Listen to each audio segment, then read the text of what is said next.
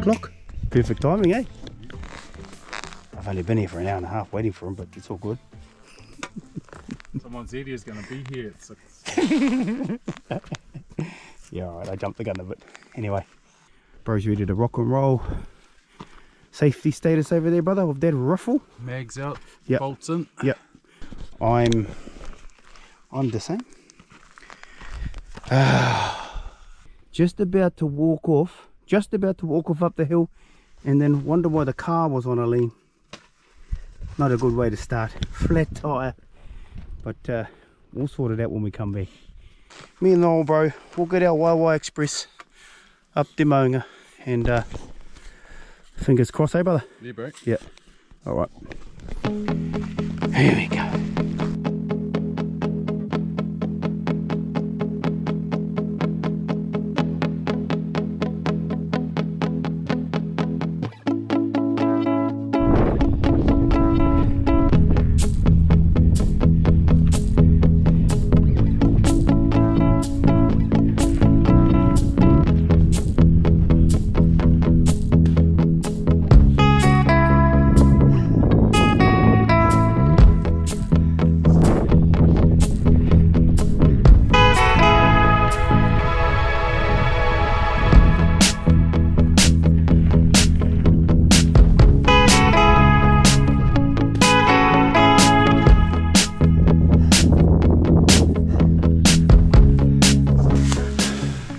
Alrighty, in the jungle from here on. You all good, bro? Yeah, bro. Alright, sweet as. We got about a 40 odd minute crunching from here. Yeah, hopefully Clag's gone by the time we get there. Alright.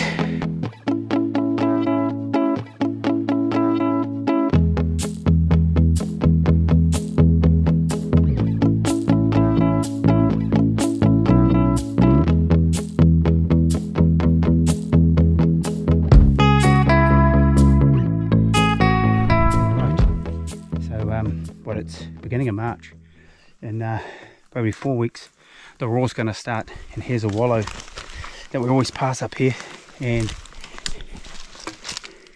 fresh marks, and old mate's been having a bit of a rub in it. I think if we took the time to have a look around, we'd probably find antler rubbings on the trees too. I'd like to say we'd come back here to hunt the raw, but too bloody dangerous. Got an invite to go up and hunt some pine forest up north, so that's a safer option, I think. Anyway, not far to go.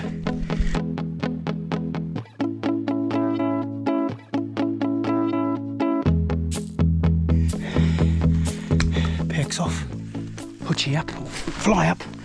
Man, that Clag's still pumping hard out there, so no hurry, but we are in a hurry. Right.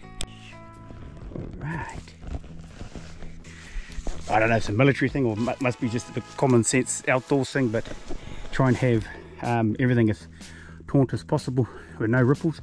A little bit of a ripple there. The idea is that the water flows consistently off the side of the fly. Yeah. But I didn't do this side, he did, so that's why it's got a ripple. But hey, come on.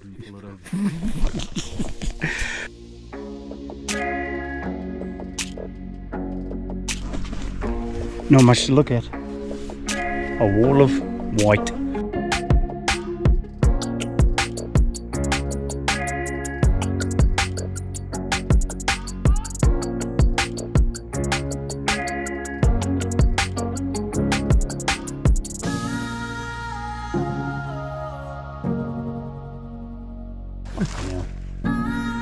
Righty, both of our rifle statuses are no rounds in chambers, magazines on, facing out hopefully where the deer is.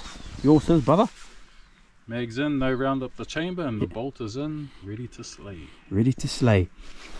Out that way.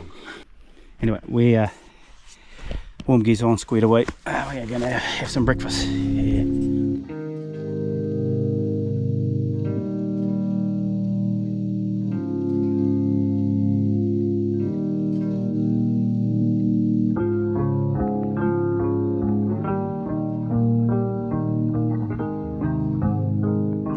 As the early morning cloud gave way to a beautiful day, it seemed the deer weren't playing the game, with only one scene for the morning and no shooting opportunity offered. With the sun getting higher in the sky and the heat starting to pick up, we came to the realization that the morning shot was done. So with the grumble of our pukus getting louder and louder, it was time for some of Matty's homemade pork and apple sausages on wraps.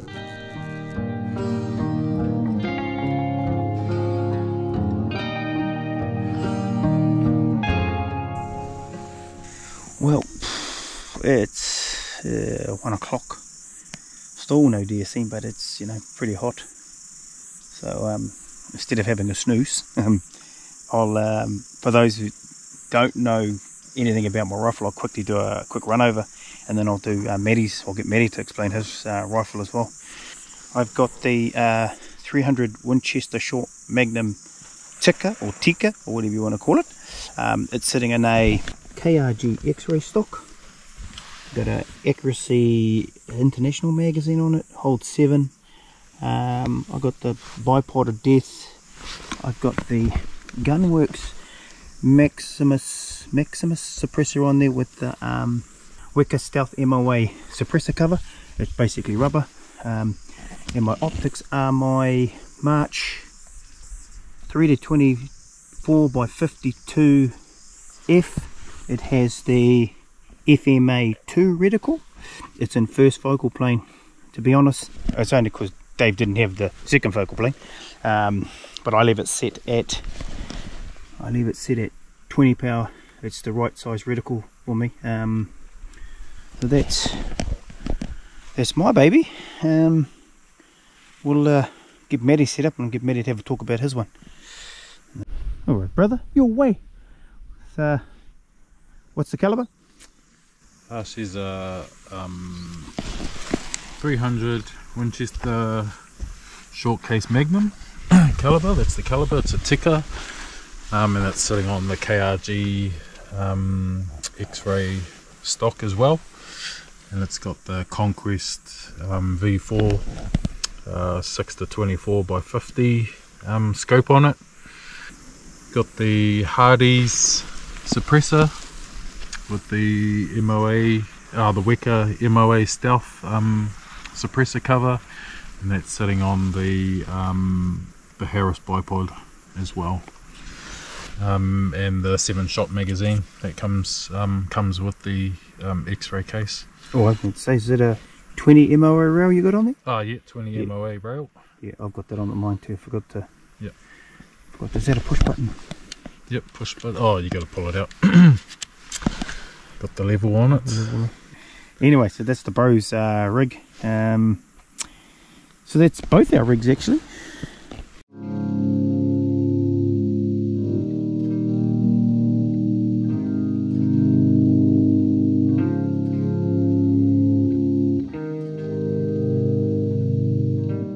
As the afternoon wore on, our luck started to turn. However, we weren't seeing enough targets to be overly confident, but we did kind of have a theory.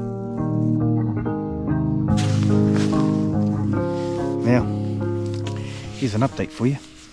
One deer at, how far was it? 640, and all she did was show her, showed us her ass and gassed it. We've seen nothing else. And we start going through these whole conspiracy theories. Maybe some bastard's been over there and walked all over there. Well, it's just one of those things, man, where every time we've looked somewhere, a deer's popped up in the opposite direction where we haven't been looking. You know what? And on that note, yep, you guessed it, the deer started to pop. Only problem is they were all out past 700 meters and the wind had picked up to around 12 mile an hour, gusting up to 15. Not ideal shooting conditions for that distance. But our luck was about to change.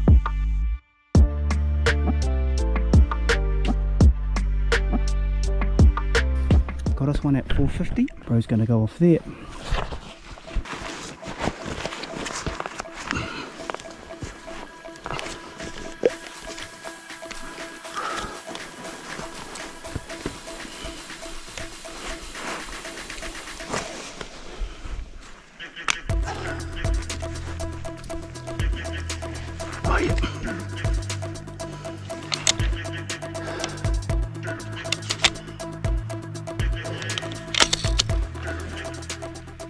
Right, bro?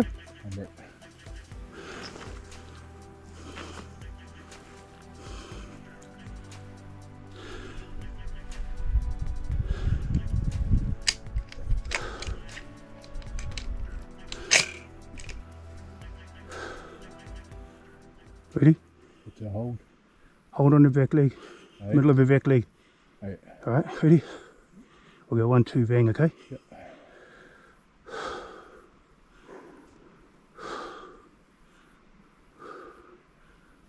One.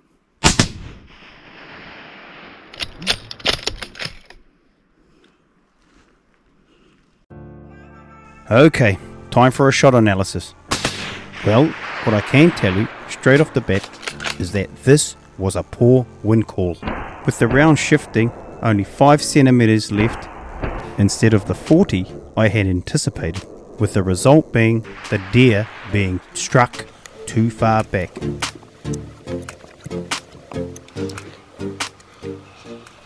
And well, if that wasn't enough drama for you, straight after lighting up the countryside with those 2 shots, a deer popped out 200 metres in front of the blind, and Matty give it to him. Fucking colour, eh, Matty? It wasn't even on the bipod either. You heard it, bro. You flushed it. Oh, bro, just smoke one at 2:30. I mean, it was just right here. Didn't even have enough time for the cameras. So after a busy afternoon, it was time to pack it in, head back up the hill to our camp to settle in for the evening. We're all squared away in our tent, talking a bit of shit, reflecting on the day. But for dinner, we're going to be having kamo, which is... It's a relative of the zucchini. Yeah. Bit of a staple diet if you're a Māori growing up. Kind of like, yeah, we had it mashed, or generally mashed, or with, actually have kamo in boil ups. Yep. You can have it in, or you can even roast it. You can have it mashed, kamo mash. You can have it like we're having it, just boiled and with some butter. But yeah, it's just bit of a, I think it's, I don't know, Māori food, I suppose. Yeah. But yeah, I think most of us natives grew up with that stuff, so that's the first time I've ever had it in the bush. It's because I'm up here with a native. But we got some beautiful back steaks here. They're both going to fry up in there. The day sort of rounded as seeing a few deer in the morning, and a bit of just a nothing happening period through the middle. We took turns having a sleep as long as we could keep some glass on the hill. And then yeah, action happened all around 5:30. Yeah, deer started popping out all over the place. Anyway, we'll settle in for the evening, have our bite to eat, and then make a recovery plan for tomorrow.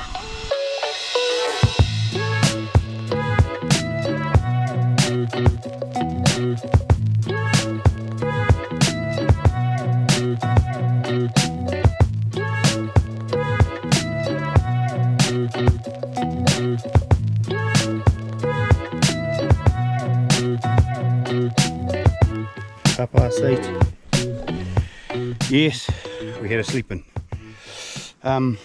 Show you the old modular setup. I just added my recovery kit, my new recovery kit here. I've just clipped that on the back of there. So yeah, I'm guessing it's going to be about maybe an hour or two to get to this first deer. Weather's almost the same as yesterday, clags and thick as you can see. Get down back onto the blind, get a sight and go on it just to make sure it's not that far, but yeah, you know how things can get in the bush, and see if we can't find this first deer. With the sight and go set, I had this overwhelming feeling of confidence that this was going to be an easy recovery. You know the kind, it's only just over there, only 200 meters, but you know things are never that easy. And on our way down, we got bluffed out, waterfalls. However, we got to the bottom safely, punched up the other side, and well. Yep. Yeah, I think we've gone too far. The deer's over there because that's where you shot it, just up there. They'll be in that gully just there. We're keen, bro. We're keen mountain climbers. One job, boy. Not only did he drop the camel on the ground last night, took us right past the deer. Now come on, Matty. The camel still tasted good and we weren't too far off. And what do you know? Wasn't too long, we found our deer.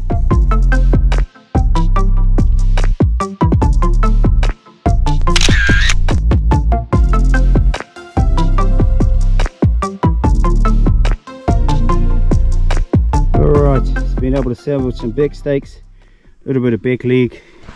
He's got a bit in his pack too. And on that note, it was packs on, back down into the creek, fuel up with some go-go juice, fill up our 3-litre Hydro Pack bladder for lunch, find a safer way back up the hill, along the top of the ridge and back to camp. 4 hours.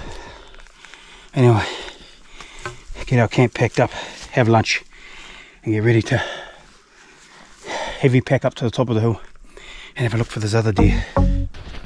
So after a hearty lunch and packing up our campsite, it was big packs on, back up the ridge, another round of Huntsmart, strip down into light order again and head off to find this other deer. Hey, we've found where she was, and that was the bonus of having the footage on the phone, so when we heard her, she shot off up there and around, so we've got a little bit of blood there, so we'll get our trekking.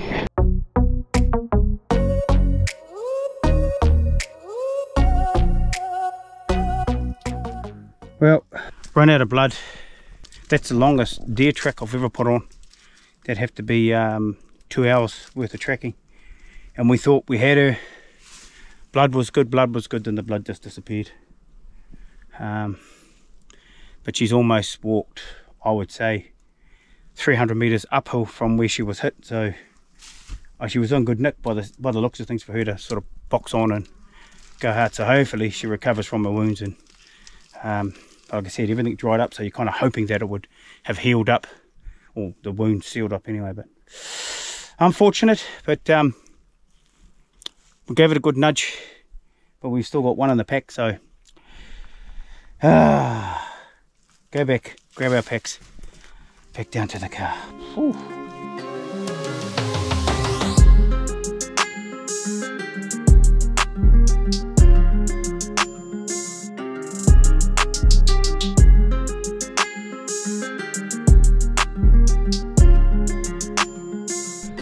Alright, back at the car. Gonna start raining, so got to get that changed. Quick outro, very quick. Oh bro, your thoughts on the hunt quickly? Very good hunt. Yeah. Good couple of days, and can't say any more about the lower boots though. Oh yeah. I'm not actually paying him to say that too, by the way. No. He loves those boots. For me, good to get out with our good luck charm here. Got one deer, brought some meat home. Unfortunately, hearty tracking didn't turn up that other deer, which is, I mean, yeah, no one feels any more disappointed about losing a deer in those situations than the guys that shot it and didn't recover it. So, yeah, I guess it's just another hunt notched up for me and the brother. Thank you for coming along on another mission.